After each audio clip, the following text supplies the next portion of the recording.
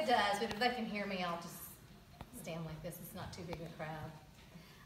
Hello, I'm Donna Steele. I'm the current president of the League of Women Voters of Hancock County. And on behalf of the League and on behalf of the Daily Reporter, who is partnering with us for tonight's forum and also for tomorrow night's forum, we want to say welcome and thank you.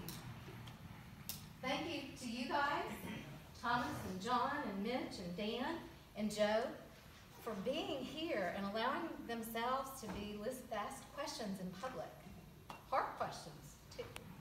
And thank you for being here and helping make this a participatory democracy and helping the League to do our mission, which is to make democracy work. The League is a nonpartisan, nonprofit organization. I can back up the nonpartisanship because we've been in existence for 100 years, and in that time, we've never endorsed parties or any single candidate. That stance helps us to remain nonprofit.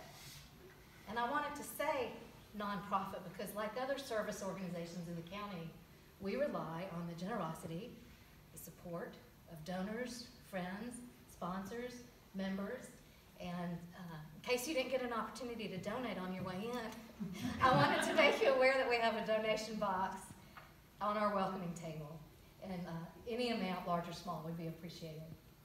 It'll help us to continue to do the good work we're doing tonight.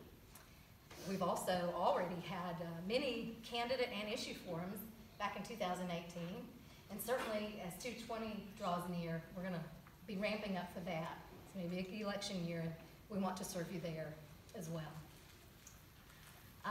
Our moderator tonight is Dr. Betty Tonsing. She's one of our founding members. We've been in existence for officially around about a year, a little bit longer than that unofficially.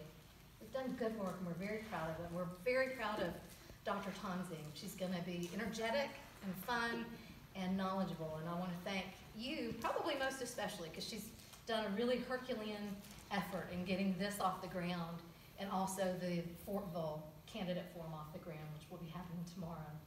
So please help me welcome Dr. Tonsing, and I'll turn it over to you. She's going to explain how we set it up. Thank you.